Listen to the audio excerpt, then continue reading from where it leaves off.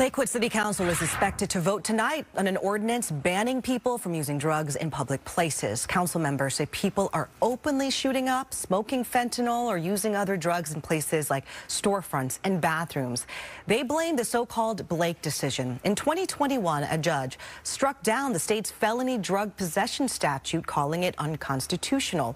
Since then, leaders across our state, along with law enforcement, have been grappling with that fallout. So now some on the Lakewood City Council want to find a way to give police more power to make arrests in these cases, but also to increase court intervention and treatment for those drug addicted. The meeting is set to start at 7 p.m. tonight.